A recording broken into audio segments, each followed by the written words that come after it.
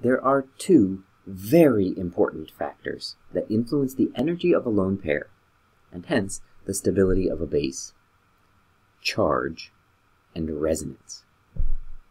If a particular lone pair is on a negatively charged atom, that implies that there's a relatively large amount of electron density at that location. Electrons repel each other, so negative charge raises the energy of electrons, making them less stable and more reactive.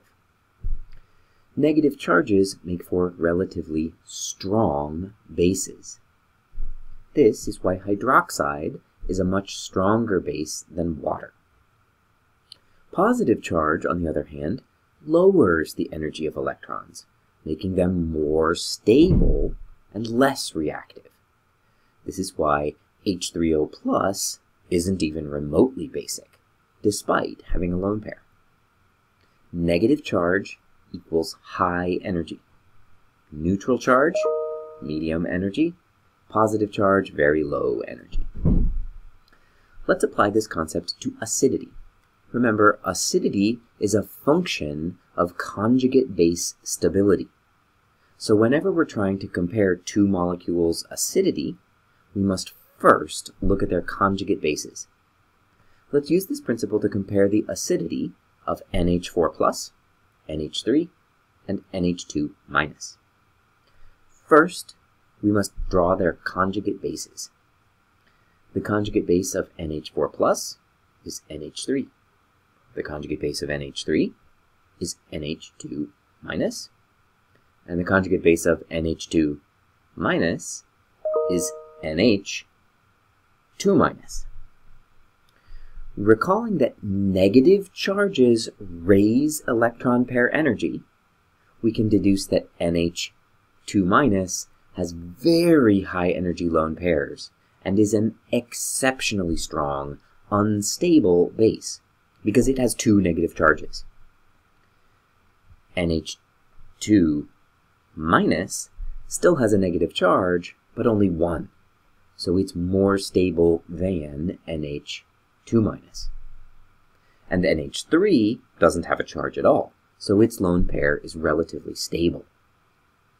Given this ranking of conjugate base stability, we can conclude that NH4+ is the strongest acid of these three, NH3 is the next strongest acid, and NH2- is the least acidic. In fact, it's not acidic in the slightest. The other critical factor that has a huge influence on the energy of a lone pair of electrons, and therefore on base stability, is resonance.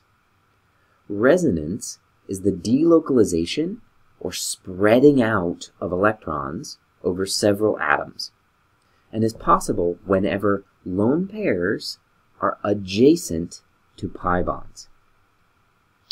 To see this at work, let's compare the basicity of these two structures, a hemiacetylate and a carboxylate. Both have lone pairs on oxygen atoms with negative charges, so they're both somewhat basic. But only in the carboxylate is that lone pair delocalized over two atoms by resonance.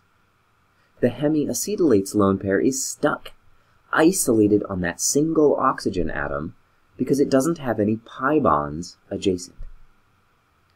Resonance stabilizes the carboxylate's lone pair, making it lower in energy than the hemiacetylate's lone pair, so the carboxylate is less basic than the hemiacetylate.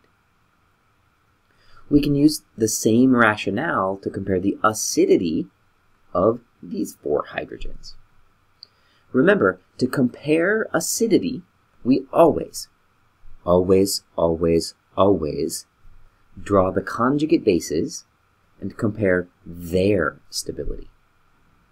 The conjugate bases of each of these four acids have lone pairs on carbon. The first conjugate base doesn't have any pi bonds nearby, so does not experience any resonance stabilization. As we introduce more and more adjacent pi bonds, the lone pairs have more and more places to delocalize, more resonance structures, so are progressively more stable. The more stable the lone pairs are, the weaker the conjugate base is, so this is the strongest acid, and this is the weakest acid.